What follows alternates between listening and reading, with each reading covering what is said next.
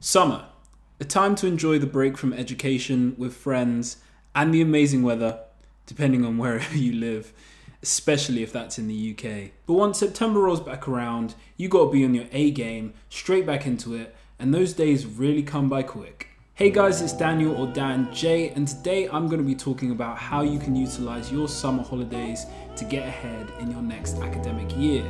So for me, this is kind of weird to say because most of the people I went to school with are graduating literally 2-3 months from now, if they can have a graduation in person. Some of them still have online stuff. But yeah, I'm here going into my 4th year of medicine, and I've got some tips, 5 of them for you today, just to help you get ahead and stay ahead during the summer holidays if you're going back into education in September. So point number 1 is take a break. So obviously going from September to July or September to just end of May if you're a university student at most courses is a long amount of time to just be working and then learning stuff, then working and not really having time to just stop and chill. So what you got to do is take a break. This week for me is grind week because it's the week before my final medical knowledge exam, which is on Tuesday if you're watching this on the day it came out, so a week's time from then. And essentially you just need to take a break, take some time off, just keep it chill, just do some other stuff. I don't know, spend like 5 hours a day on YouTube, on Netflix or something like that. You've had some stuff on your list that you need to clear off, start clearing it now, take that break. And then number 2, once that break is done and once you feel very refreshed, you can just analyze yourself for the year. So you can start by analyzing the grades you got or how you performed in the exams or tests that you did throughout the year. And then you can identify your strong points and your weak points. And then also another thing you can analyze is the way that you're revising. So during the year, changing your revision method can be costly. It can take a whole load of time, which you could just spend studying anyway, and it can seem like a bit of a hassle because if your method's working already, why change it just to get a few extra points now when you could do it at another time or just carry on with the way you're doing it. But what you can do is analyze the way that you're revising and just see if that way is actually effective for you, effective with time and actual knowledge. And yeah, speaking of effective with time, make sure that you check how much time that you're revising for. Are you revising too much? Are you revising too little? What was working for you? And what do you think is a good range for you before you end up burning out from doing way too much revision? And as part of the methods way, make sure you check the study materials that you're using. So let's say you're using a question bank online, like my favorite, Past Medicine, but then you're like, okay, Past Medicine's good, but is there something out there that could be better or match it, like Past Tests maybe? Just check for things like that. And then of course, sometimes we judge ourselves too harshly, and other times, if we think we're really right, we can judge ourselves too easily. So make sure you ask friends, ask them what they're doing, ask them if they think what you're doing for your revision and for your study is good, and then you can kind of take on their points as well and just mold it into a nice cohesive set of things for the next year. Number 3 is set some goals. So it's always good to have goals so that you can work towards something. Don't just put them as the focus of your life, because then you achieve a goal, you're like, oh, I'm happy for 5 minutes, and then you're like, what is the meaning of life?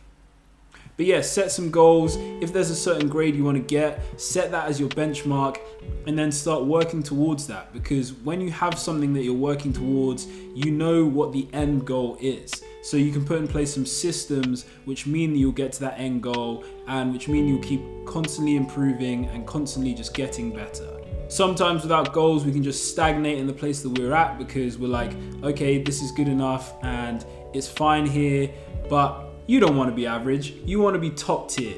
And that brings me on to point 4, which is make a plan. So goals kind of come into the plan, but you could easily set a goal without a plan. Many people do it, especially with things like New Year's resolutions, like, oh, I want to exercise 5 times a week. It's easy to think of saying, oh, I want to exercise 5 times a week as a plan, but it's not really. If you don't do it already, why are you not doing it already? There's clearly something that was stopping you. So you need to make a plan of how to do that. In the same way, you need to plan out how you're going to achieve your goals in certain steps. What steps can you take day by day to get there? So the number one thing you should start with is making a plan on how to address your weaknesses. So at my medical school, because they use basically the same questions every year in our exams, they don't let us know like the topics we got wrong and right during the year. We only find out at the end of the year. So you can go through things like that, just see where your weak areas are and just go, okay, this is where I need to focus my attention during the summer so that I can bring it up and everything can be level during the year, and then I can just revise equally. And then plan your time, because this is summer holidays, so you aren't trying to just be like, oh, revision this, revision that. I woke up and revised for 8 hours, and then I slept for 16, then I woke up and revised for 8 hours. No, you want to set out a good amount of time where you can just revise, make it flexible so that if your friend calls you up like today and goes, oh, do you want to hang out tomorrow? You'll be like, cool. And you won't be like, oh no, I'm not getting my revision session in. Just be flexible with it. It is summer after all. And then also, as part of making a plan, just try some new methods. You might think that your study method right now is the greatest thing of all time, but you probably haven't tried every single study method out there. If you have, fair enough, skip this bit. But if you haven't, just try something new. I don't know, watch a YouTube video on some good study methods, try something new and see if it works for you, because that could be the thing that just like clicks and you're excelling. You're smashing your goals. That's it. And then in trying something new as well, try learning something new. Just something random like that isn't part of your subject at all. I don't know, learn to code in the summer, because you can learn some things studying something random that you can end up applying to your main subject. And then finally, number 5, enjoy yourself. It is summer after all, and the number one thing to do is enjoy yourself, because like my friends graduating right now, or I don't know, people who went into work from secondary school, like went to apprenticeships or whatever, they don't have 6 weeks, or as you go into university, like 3 months of summer holiday. So they don't have that enjoyment time. They have like 4 weeks of holiday throughout the entire year. So make sure you enjoy the days whilst you can, because they will finish quickly. Before you know, it's gone. And you're into the workplace, and then you're just working 40 hours a week or whatever, depending on how you want to live your life. But make sure you enjoy the days that you have free whilst you have them. So thank you for watching this video. If you did enjoy it, please leave a thumbs up. And if you're new around here, hit that subscribe button. 50% of people who watch these videos aren't subscribed. And yeah, tell a friend, tell a friend. Let me know down in the comment section if there's anything you're gonna try during the summer that you're gonna do differently. And I will talk to you in the next video.